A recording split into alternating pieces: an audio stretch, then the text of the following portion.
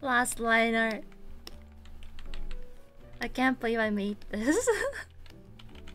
I mean, there's no emote other than this one that describes Pain Taco. I can't think of any better emote. I hope people get the reference.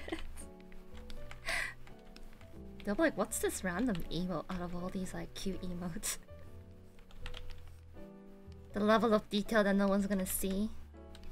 It's worth it. Is it worth it?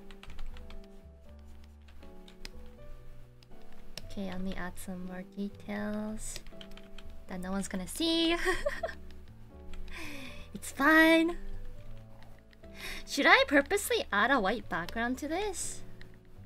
So it's like just a giant white square. So it looks like as if I just like copy pasted a manga panel onto an emote.